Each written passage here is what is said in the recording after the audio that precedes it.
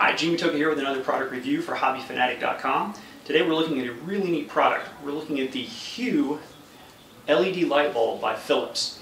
This is one of the first light bulbs on the market that actually allows you to change the color of the bulbs.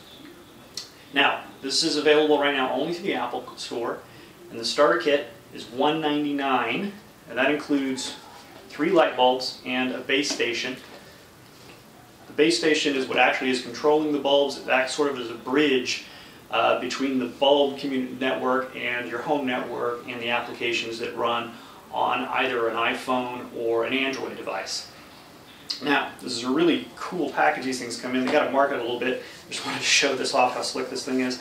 This package must have cost $10 by itself, but since it's a new product, people need a lot of information, so you can't really blame them for that. We're going to break this review into 2 parts. One, the bulbs themselves, just as light bulbs. How do they stack up? And 2, the applications and the software behind the light bulbs and what it's all about. How well is that really going to work in the real world? All right? So let's go take a look at these bulbs. Now first off, to get this up and running, you're going to have to plug the base station into your home network. And this is the first requirement of this product. You need a Wi-Fi base station with wired Ethernet ports available on it to get this up and running.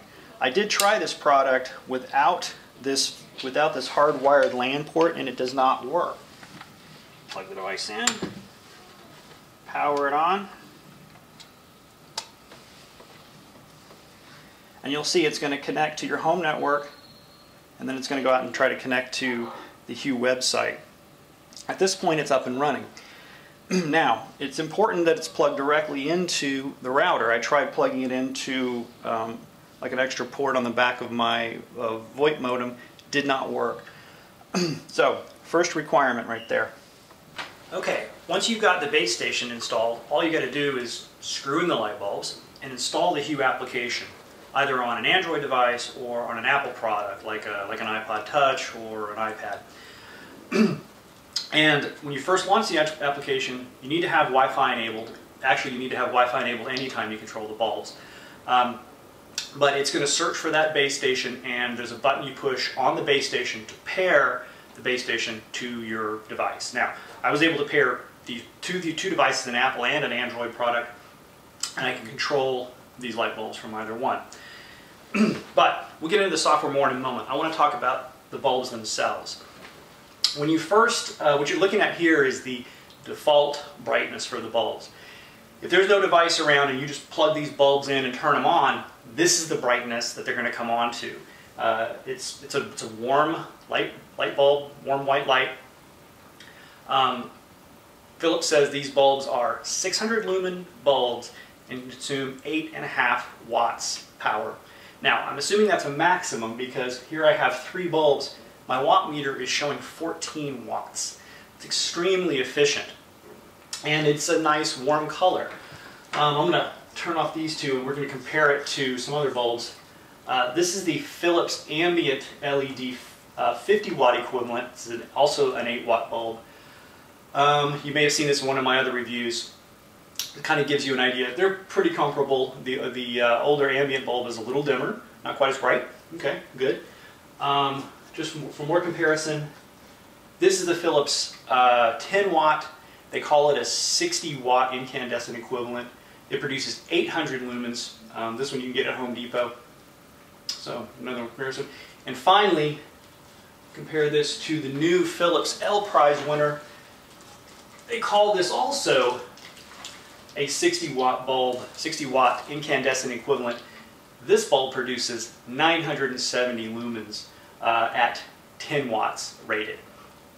So just some other bulbs here to compare against. But of course you don't buy these bulbs because they're white light bulbs. You buy them for their color changing ability. So let's plug these back in here and take a look. Alright. Now the application comes preloaded with a bunch of scenes, and we're going to go into that in a lot more detail, but let me just show you some of them real quick. This one is called Deep Sea. It's primarily a red and a blue. Here's one called Pencils. I like pencils because it kind of shows you the sort of primary colors that these bulbs can create. It's got kind of a yellow and an orange and a sort of a purpley color.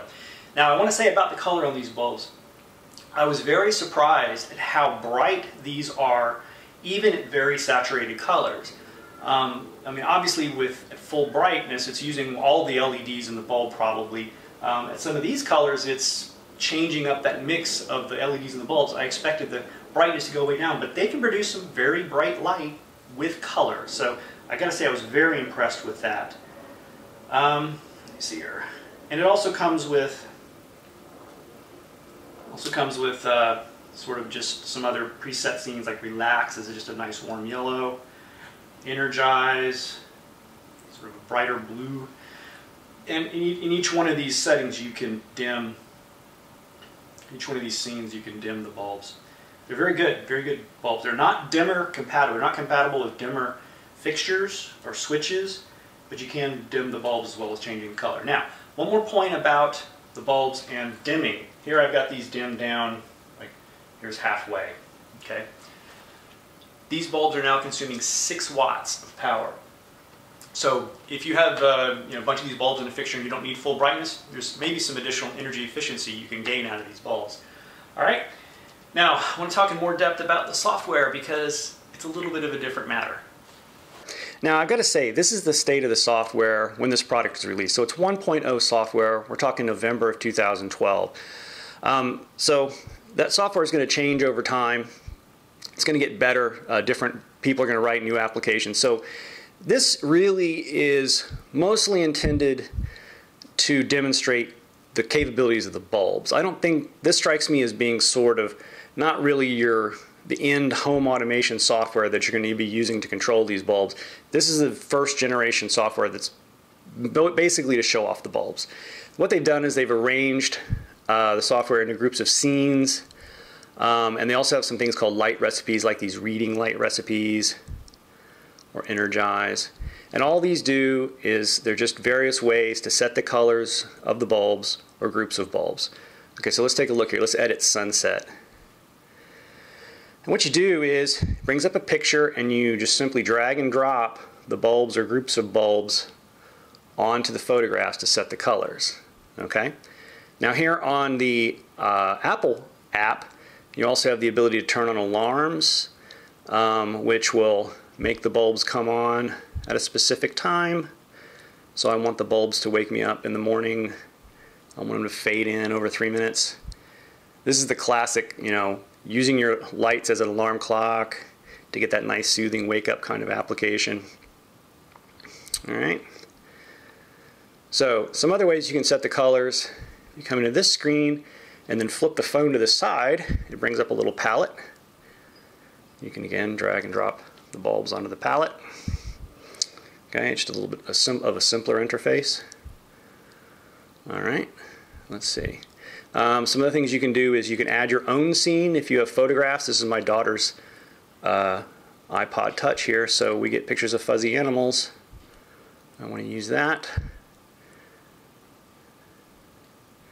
There we go. Same deal.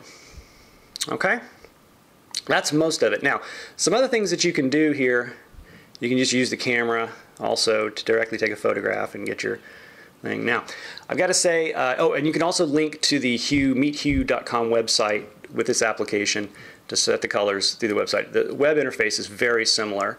The functionality is very similar to all this, and plus you can do some of it once you log into that website remotely, not using the device. All right. Okay, so there's our look at HUE. Now I want to talk a little bit about how you might be using these things in the real world. Technology is super cool, but the first thing you do when you bring it home, you're thinking, okay, where am I going to put these? How am I going to actually use them?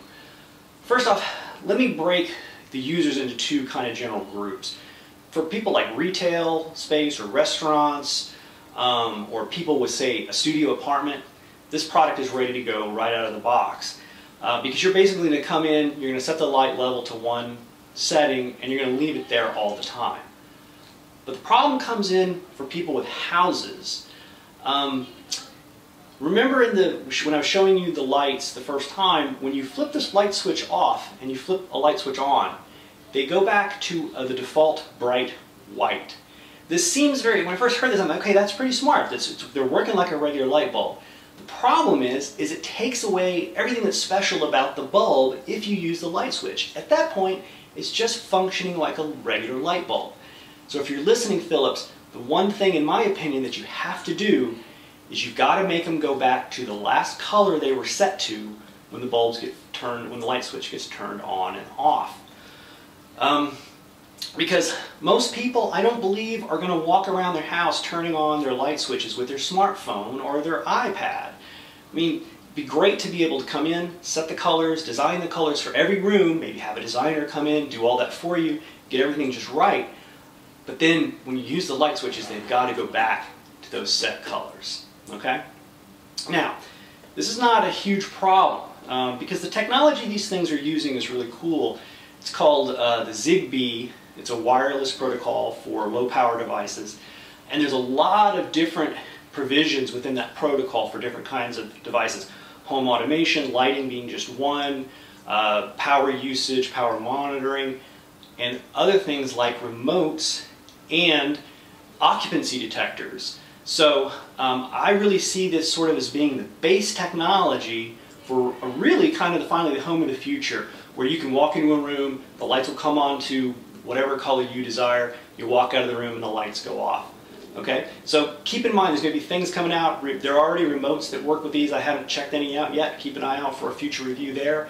A lot of software automations can be coming, is going to be coming in to control these in different new and cool ways. So this is base technology. The base technology is fantastic.